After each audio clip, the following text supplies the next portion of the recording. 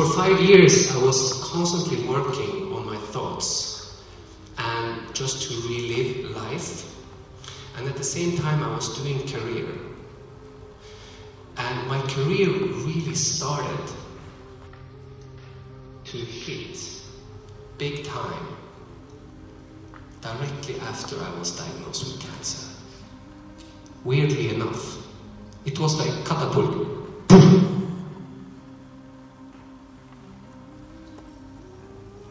And I felt this, and for me it took over a year to come back because I was very, very weak. I lost a lot of kilos and I got very skinny. Okay, I'm pretty skinny now also. But I didn't lose my hair, but it stopped growing. I had like this for a year. Nothing more, nothing less. So it's very convenient. And I lost all my color. I know I'm white. I got white. And I tried to get back a little bit too early, so I tore off both my calf muscles in one go. It was not so delicate or nice. So I just really had to stop life, center, focus, and think all the time. At the same time, I was a lot with my best friend who also had the same thing. So we were going in and out of the hospital. It was like high five in the door, and she was on her way to get cytostatica. And me leaving. It was like this. Really strange. 2 years ago,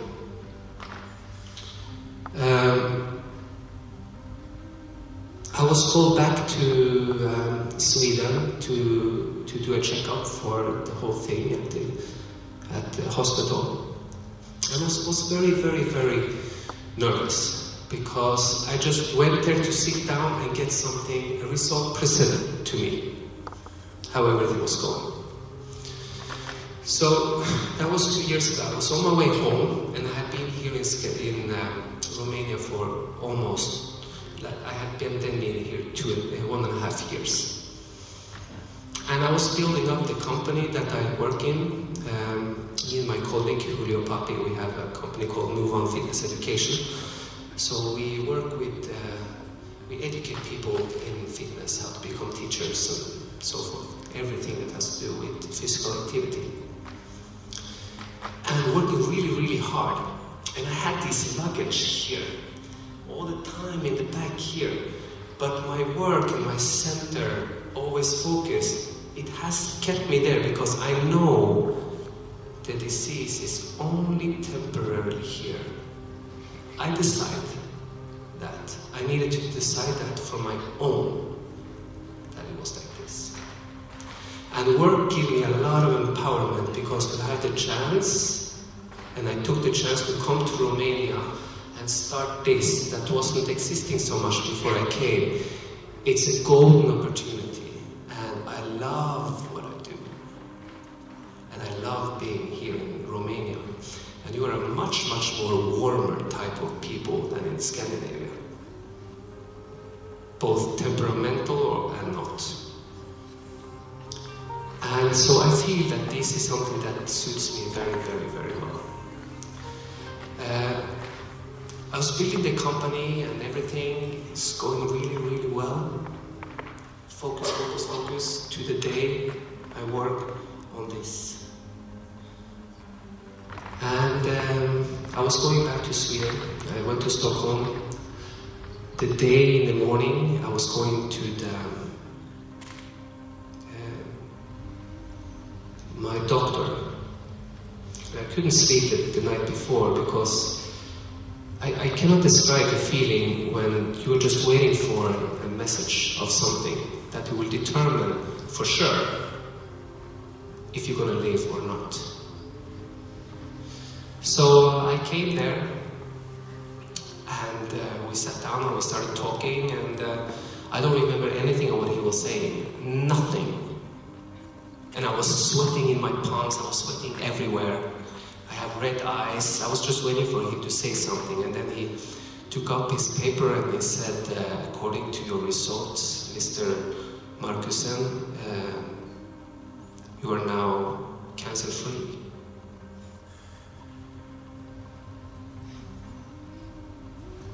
And in that second, I started crying. Because it was like the biggest stone ever that you just...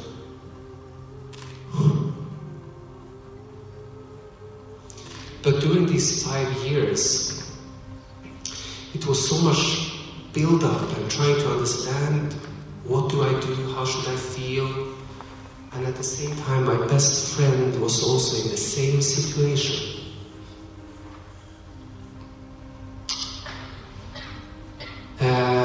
We were very close and we worked very close together, so of course I called her directly after. And it's a bittersweet feeling.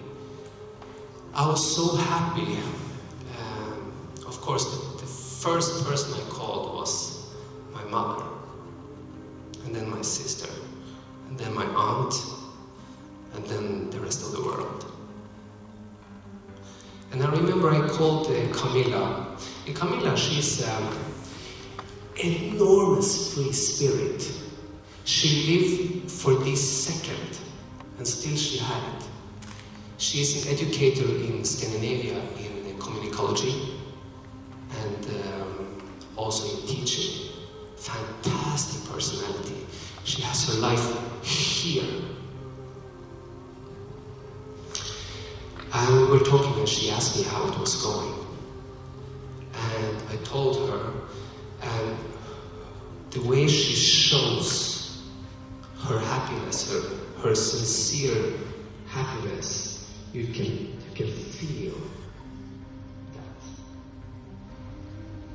And I felt I couldn't be too happy because she hadn't gotten her results yet. So I really didn't know what to do. But I tried to keep my happiness a little bit like dampened, but it was anyway a good feeling. Last summer she called me in June and she asked me if I wanted to come to her birthday. And I couldn't because I was very busy, but I said, I'll for sure come to the next one. But then she died. 2 months after the invitation for her birthday, she passed away from cancer. She passed away in August. And I was so lucky to make this. So lucky. But I really had to work on this. She lived her life she was determined and she lived her life by her word. It's gonna go good. But in the end, it went good in a different direction. And the weird thing is that her Facebook page is still active and I can see our messages. And the other day I went through my telephone and I saw her messages to me and how happy she was when, after I got my good news. But I still feel that she's very close here, and she always will be. But she left nothing to any circumstance. She just went full on with her life, despite she was under this not knowing what is going to happen. Every time I met her after my good news, she was still filled with life and with hope. And I'm so impressed that even you are in a situation where life is about to take away from you, you still focus positively. I think that is a world champion. Sometimes it happened. Sometimes it happened the other way. I'm just very, very, very happy that I can stand here today and do these things and talk about this. For me, I can talk about my life and these things that happened, and every time there is a different nuance of what I'm saying, and I learn something all the time. I think about my words and what I'm saying. But I feel that to have the possibility to do what I do today and continue on life in the positive way is something that I've learned from this trip. And I really strive today, this day, to really live in the present second. If I go to the subway, for example, today it was like this. I took off my backpack and I kept it between my legs, and then you have 10 other people coming in with backpacks, and they turn around and they hit 20 people like this. And I was like, when I see this situation, I'm laughing. I'm just like a part of who we are and what's going on, and everybody stays like this, like squeezed fish in the subway. And if it's raining outside, I don't care. Rain is good. If it's sunny outside, I love that too. And I love snow. Love it. I wish it was 6 months more snow here in this country. But you only have 1.5 or 2. Now it's summer for me. And in 2 weeks I want to go and swim in the river. But I really, really try to appreciate these small moments and just breathe and sit and be, because I think that is exactly what life is about, instead of running. So to sum up everything, life has a tendency to become how you focus. Now. So if you focus on a bad thing, it will be bad. And if you focus on something good, it has a bigger chance of being good. It's about the choices we make, purely simple. Good or bad. And I chose to focus on to live. Mulțumesc!